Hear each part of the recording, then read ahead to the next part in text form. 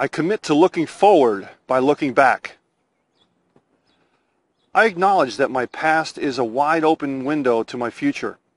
Past events hold the key to the outcome of situations I may be faced with later on down the road.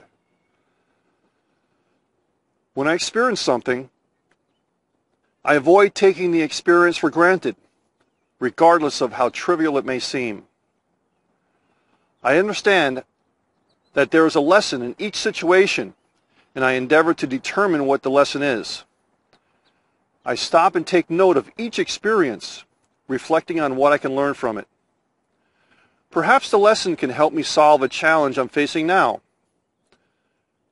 Otherwise, it may prove to be valuable in overcoming or even preventing a challenge down the road.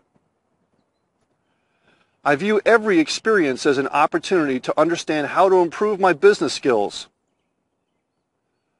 I take a look at the impact of all situations and allow myself to be inspired by what has happened. Even if the situation is negative, I extract the positive out of it.